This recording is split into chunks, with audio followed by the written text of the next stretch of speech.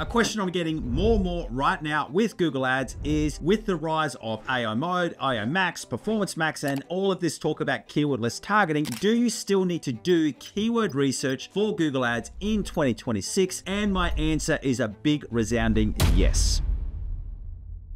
But the good news is, even though, yes, you still need to do your keyword research, it doesn't take nearly as long as what it used to. I remember back in the pre-2020 years, before Google started rolling out a lot of these changes, keyword research could sometimes take a full day, especially if it was a larger account or a larger business you're looking at. You'd go through, do your keyword research, and then you'd painstakingly break it out into different campaigns and ad groups. And we used to use a lot of single keyword ad groups and all of those things. So for me, I'm actually happy that those days are gone. So in this video, I want to take you through why the process for keyword research has changed in Google Ads, but I also want to take you through why it's still really, really important.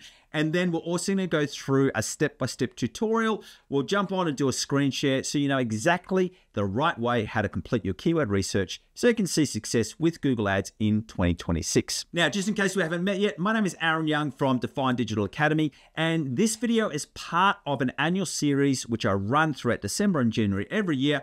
And this year is called Get Google Ready for 2026. So if you want to make sure that you stay up to date with everything that has changed in Google Ads and everything that you need for success in the year forward, make sure that you're not only subscribed, but you turn on the notification bell so you can follow this playlist series as we go through. We'll be releasing 1 or 2 videos every single week throughout December and January. And also, to help you further, if you follow that link in the description below, this year I'm giving away a free extra gift, which is our Google Ads Optimized course. This is a course that we usually sold for $49, has over 2,500 students. It contains our Google Ads Optimization checklist, which is used by over 120,000 people who are optimizing their Google Ads campaigns with this checklist. There's a couple extra things in there that you're going to get. So if you want to make sure that you're well set up for success with Google Ads in 2026, follow that link in the description below. But right now, let's go through keyword research. So let's talk about why keyword research has changed. And it really comes down to the fact that people are now interacting with Google search very, very differently. I don't want to get sidetracked down this path because I've got other videos where I talk about AI mode in Google search. But to put it bluntly, people are interacting with Google search really differently now. We're already starting to see some data come out of the US market, which was the first market to get AI overviews and AI mode. And there's some early data coming out that's saying that 58% of people do use AI mode and do use the AI overviews. And 89% of those people say they find it really helpful. So the big shift here, searches inside of Google Ads are becoming more conversational. So rather than just searching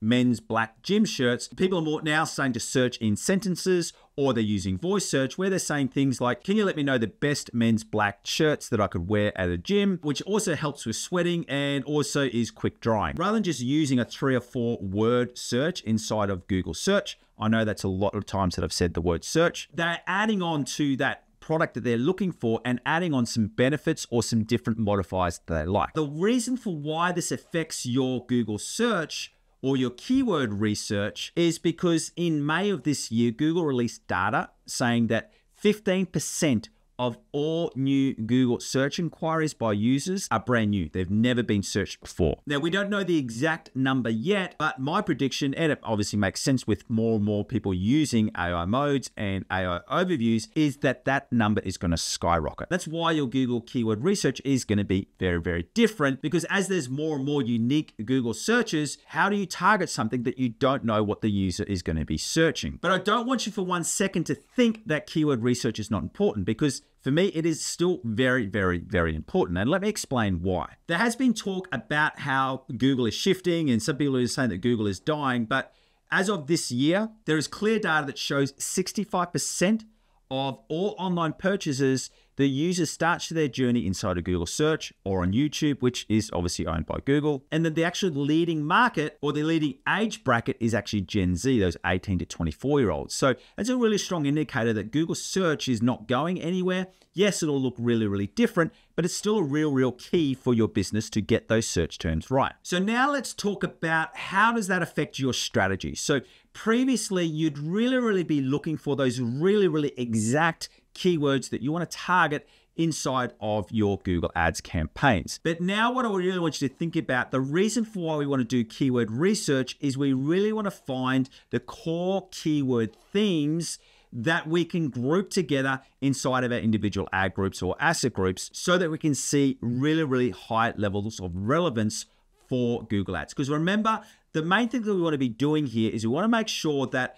for that user's initial search inquiry, even though we don't exactly know what it's going to be, we want to make sure that we've got relevant ad copy and we're sending it to relevant landing pages. So that's why we want, when we do our keyword research, it's probably not finding keywords. It actually should really be called keyword themes. So those keywords that have the same meaning, same intent, that are the most relevant for your services and your products. So before we get into that screen share, we're going to take you through how to complete your keyword research for your Google Ads campaigns. I really want you to think about this when we look at the framework for how we would structure our accounts. Now, inside of each of our individual ad groups, I like to have 1 or 2, sometimes 3 or 4 broad match keywords, but I want them to be longer tail. So by longer tail, rather than just having men's shirts, I would have something like men's black gym shirts that are quick drying. So that would be my broad match keyword. So I want to give as much intent and as much meaning as possible so that we can get the best results. Then from there, we do want to build out exact match keywords and keep them inside of the same ad group. And the reason for that is because with broad match keywords, they do actually take into account as one of the signals the other keywords which are in the same ad group. So as promised, let's now jump into a screen share so I can show you through how to do your keyword research in 2026 for your Google Ads campaigns. All right, before I jump in and show you how to complete your keyword research, I do just want to add one little side note, and that is obviously people do ask sometimes, what about exact match keywords? Do I still use them? Yes, I still do use a lot of exact match keywords, and especially exact match only keywords. So I do want to make that little note there. Although, while I do think that broad match keywords is a really, really core and important keyword match type that you need to be using now, there are some businesses where we just still see that this is not the best fit. And this is very much for B2B or like niche within a niche businesses, or if you've got a really, really super high CPC. So it's in those cases, I don't want you to think that you've got to use broad match keywords, but it is something as we move more and more down this path that you will need to start using broad match keywords in order to even get access to the AO mode, because remembering there's only 3 ways that your ads can appear in AO mode and AO overviews, and that's if you use AO Max, Broad Match, or Performance Max campaigns. So I just wanted to add that as a bit of a side note. But with that said, let's jump in and do this keyword research. This example we're going to be doing is for this company, which does toothpaste for mouthwash and gingivitis and gum disease. Now, the really first step in this is essentially what I want you to think about when you are coming and you're planning on doing your keyword research. The first step is to actually just really think about what would you search if you're trying to find your product or your service that you're selling. And in this case, it would be toothpaste for gingivitis and gum disease, and there would also be mouthwash for gingivitis and gum disease. We've already got that ready to go. What we're going to do from here is let's jump into your Google Ads account, and when you're inside of Google Ads, I want you to go over into the tools setting. When you're in tools, go up to planning, and then you want to go into your keyword planner. This brings us to our keyword research tool. Then from here, we want to go through and discover new keywords. Look, you can organize keywords and ad groups inside of Google Ads. I still prefer to do it in a Google Sheet, but it doesn't really matter which way you go around it. So what you can do from here is you go into your discover your new keywords, and we're going to put in through here toothpaste for gingivitis and gum disease, and I'll also add in mouthwash. And then what you can also add in is you can actually add in the actual URL. Let me just put this in through here. Then you could go through and get results. All right, so what I actually had to do there is I did actually have to add in some extra keywords. So we actually put in toothpaste for gum disease, and we also put in toothpaste to help treat gum disease. And you can see through here, it's given us a couple of different things. So we're going to put in the get results. So it's got the keywords that we provided, and it also allows you to refine any of the keywords. So if you wanted to as well, so you can see from here, so let's just say that we know, for example, we didn't want bleeding gums to be in there. We could take that out, and it'll go through and update these keyword results in through here. So this is where you do need to use some of your own product knowledge to know,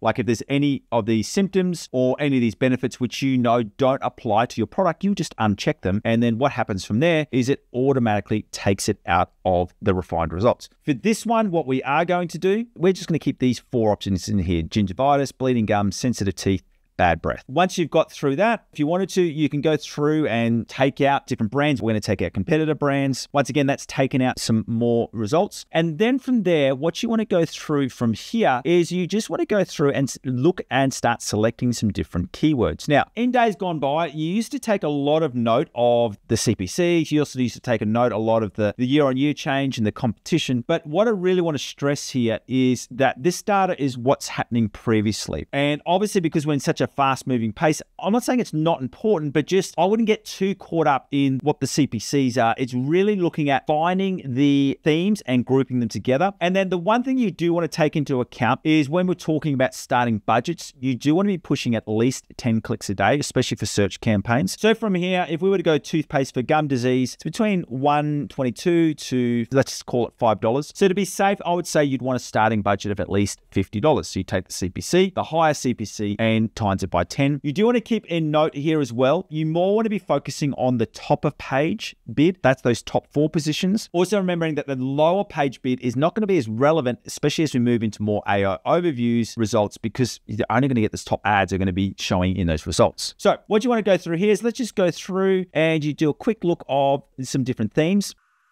And then once you've got those keywords selected, what you want to do is you want to add your keywords to create a plan. And then from there, you can go up to, see where it says saved keywords up through here. Generally, what I'll do here is if you can see this download little button, is I'll go through and you can either save it to a CSV file or into Google Sheets. Let's just do it into Google Sheets. And we're going to write keywords. This is going to make a lot of sense when we start getting into how to set up your different search campaigns. Once again, you could go through and do it correctly. I still like to have a Google Sheet because I'll show you the reason for that is that I just find that this becomes a better place for me to manually go through and tidy up this keywords. So because what we want to do from here is we then want to create our different campaigns and our different ad groups so that we've got our keyword plan there ready to go. So right now, just give me a minute or two and I'm going to go through and refine and just reorganize this keyword research. All right, thanks for sticking with me. We've now got this set up. And let me just talk you through what I've done through here. So we've got our campaign. We've got 2 different ad groups. So we've got our mouthwash ad group and our toothpaste ad group. What we've also got through here is you can see with our toothpaste ad group, I've got our broad match keywords down here. So we've got 3 different broad match keywords. And the reason for why we've done that is when we've gone through and had a look at the landing page, we can see here that we've got information about stop bleeding for gums, gum disease, sensitivity. So that's why we've been able to add in these exact match keywords about stop bleeding because that's relevant to the landing page. So you do need to take into account what's on the landing page there as well. But what we've got through here, so we've got our 3 broad match keywords, and rather than just going toothpaste or toothpaste for gingivitis, we're really going into things like, you know, adding those extra words, prevent gingivitis, gum inflammation, toothpaste, really giving clear intent. Then we've got our exact match keywords, and we've done the same for our mouthwash ad groups. The other reason why I like this Google Sheet method, especially if you're doing this on behalf of a client, or if you need to share this with a business partner or someone else in your team, you've got a really clean Google Sheet that you can go through, add, give some people different edit access, and really get this good to go. We're going to do the same thing for our ad copy in the next video, which we're about to go through and record. And then when we come through a campaign setup, you've got all your keywords, you've got all your ad groups, and it's all in one nice Google Sheet ready to go. And that's how you complete your keyword research for Google Ads campaigns in 2026. Now, if you also want to stay up to date with everything that's happening in Google Ads to make sure that you never miss out on any new update or any new strategy that is working, if you follow the link in the description below, you can also sign up to join my newsletter. We release a newsletter every single Monday, giving you the latest updates in Google Ads. And if you want to watch all of the videos in this Get Google Ready playlist, remembering that this is only video 2, so there's going to be more and more videos coming out, 1 or 2 new videos every week throughout December and January. And you can watch that full playlist right here. See you next time.